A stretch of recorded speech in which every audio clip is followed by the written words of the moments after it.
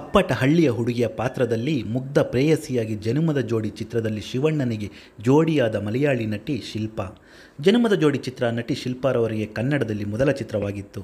ದಕ್ಷಿಣ ಭಾರತದ ಪ್ರಸಿದ್ಧ ನಟಿಯಾಗಿದ್ದ ಶಿಲ್ಪಾ ಮಲಯಾಳಂ, ತೆಲುಗು, ತಮಿಳು, ಕನ್ನಡ ಈ ಎಲ್ಲ ಭಾಷೆಗಳಲ್ಲೂ ನಟಿಸಿ ಈ ಎಲ್ಲ ಭಾಷೆಯ ಪ್ರೇಕ್ಷಕರಿಗೆ ಮನೆ ಮಾತಾಗಿದ್ದಾರೆ.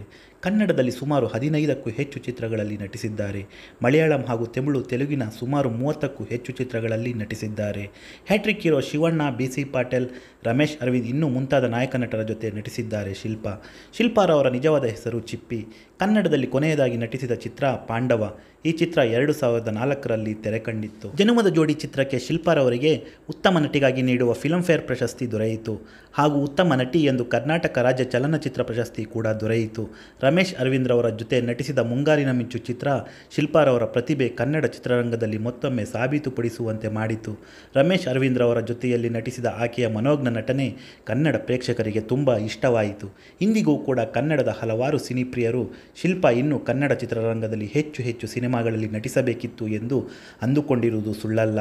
ಶಿಲ್ಪಾರವರು ಇಂದು ಕನ್ನಡ ಚಿತ್ರಗಳಲ್ಲಿ ಹೆಚ್ಚಾಗಿ ನಟಿಸದೇ ಹೋದರೂ ಅವರು ನಟಿಸಿದ ಕನ್ನಡದ ಕೆಲವು ಚಿತ್ರಗಳೇ ಶಿಲ್ಪಾರವರನ್ನು ಕನ್ನಡ ಪ್ರೇಕ್ಷಕರು ಬಹುಕಾಲ ನೆನಪಲ್ಲಿಟ್ಟುಕೊಳ್ಳುವಂತೆ ಮಾಡಿವೆ. ನಟಿ ಶಿಲ್ಪಾರವರು ಮದುವೆಯಾದ ನಂತರ ನಟನೆಯಲ್ಲಿ ಅಷ್ಟು ಒಲವು ತೋರಲಿಲ್ಲ.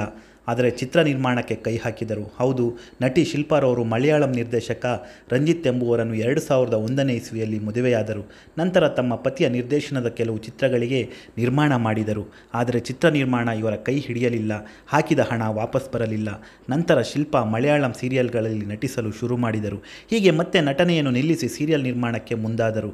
ಈ ಬಾರಿ ಶಿಲ್ಪಾರವರು ಸಕ್ಸಸ್ ಕಂಡರು. ಶಿಲ್ಪಾರವರಿಗೆ ಕಿರುತೆರೆ ಕೈ ಹಿಡಿಯಿತು. ಶಿಲ್ಪಾರವರು ಮಲಯಾಳಂನ ಕೆಲವು ಸೀರಿಯಲ್ಗಳಿಗೆ ನಿರ್ಮಾಪಕಿಯಾಗಿ ಗೆಲುವು ಕಂಡರು. ಈಗ ಶಿಲ್ಪಾರವರು ಪತಿ ರಂಜಿತ್ ಹಾಗೂ ಮಗಳು ಆವಂತಿಕಾ ಜೊತೆ ನೆಮ್ಮದಿ ಜೀವನ ನಡೆಸುತ್ತಿದ್ದಾರೆ. ನಿಮಗೂ ಕೂಡ ನಟಿ ಶಿಲ್ಪಾರವರು ಇಷ್ಟವಾದಲ್ಲಿ ಈ ವಿಡಿಯೋಗೆ ಒಂದು ಲೈಕ್ ಕೊಡಿ. ಹಾಗೆ ನಿಮ್ಮ ಅನಿಸಿಕೆ, ಅಭಿಪ್ರಾಯಗಳನ್ನು ನಮಗೆ ಕಮೆಂಟ್ಸ್ ಮೂಲಕ ತಿಳಿಸಿ. ಹಾಗೆ ನೀವಿನ್ನೂ ನಮ್ಮ ಚಾನಲನ್ನು ಸಬ್ಸ್ಕ್ರೈಬ್ ಆಗಿಲ್ಲ ಅಂದರೆ ಈ ಕೂಡಲೇ ಸಬ್ಸ್ಕ್ರೈಬ್ ಆಗಿ. ಧನ್ಯವಾದಗಳು.